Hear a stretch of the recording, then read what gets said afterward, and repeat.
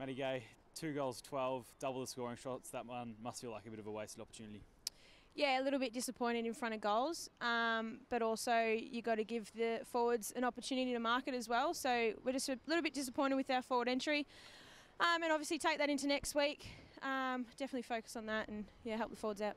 It was 20 inside 50s to 1 at one point in the second quarter. Do you feel like it's just that ball use sort of going forward that was the biggest issue? Yeah, bombing it a lot.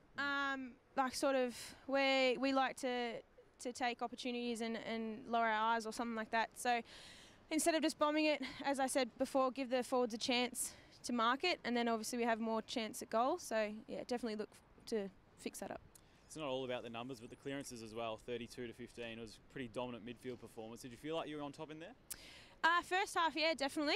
We thought that we were able to get the ball out cleanly, get it down to the forward line, but yeah, we knew they were going to come out hard second half, and they did, and credit to them. They're a hard-fought team in the midfield.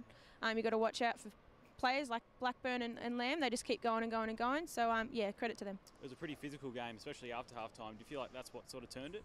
Yeah, they definitely obviously had a chat half-time and brought the physicality, and we wanted to match it as well. We thought we did. It was just pretty scrappy though, so I think yeah, definitely going into next week, clean that up, and yeah.